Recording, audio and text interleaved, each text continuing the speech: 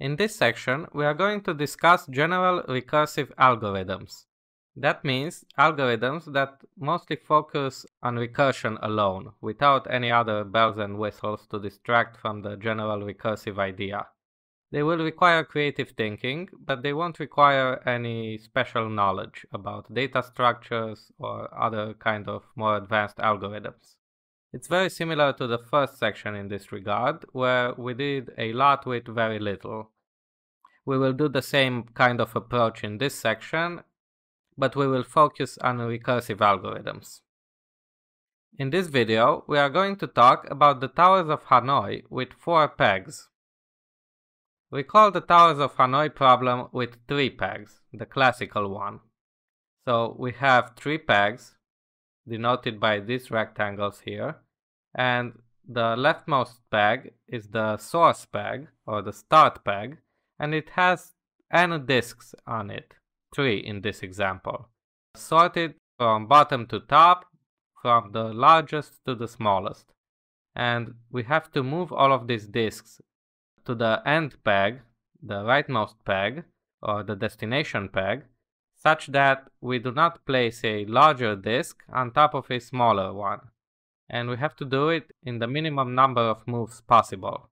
So the first step here would be to move the blue disk to the destination peg, then to move the green disk to the intermediary peg.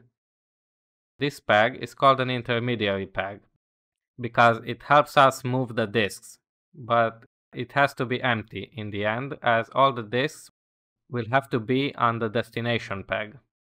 The next step is to move the blue disk on top of the green disk on the intermediary peg, and we can do this because the blue disk is smaller than the green disk.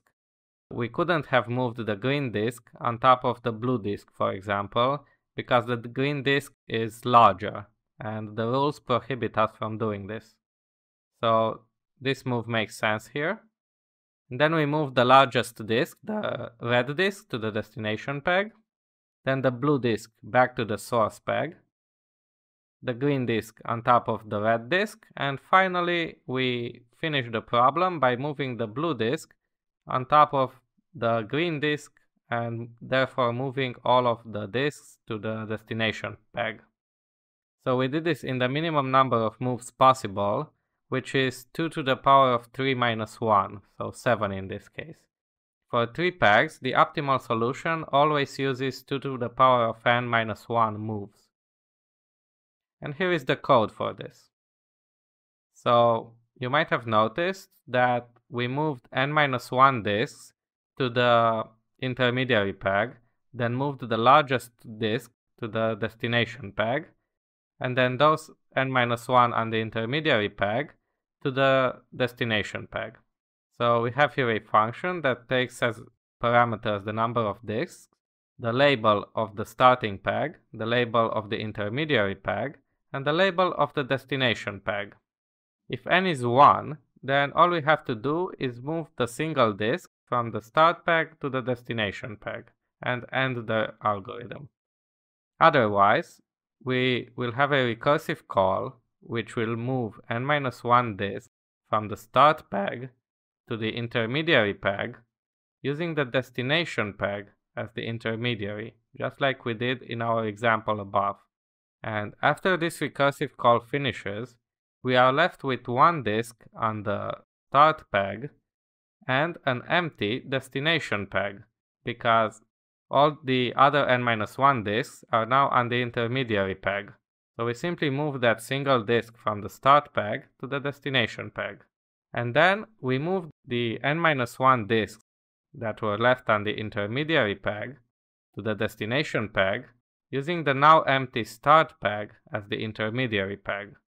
So I know this is kind of abstract, so I encourage you to run this code and go through a few examples by hand, and based on the moves that the algorithm will print, try to draw out how the problem looks like at each step.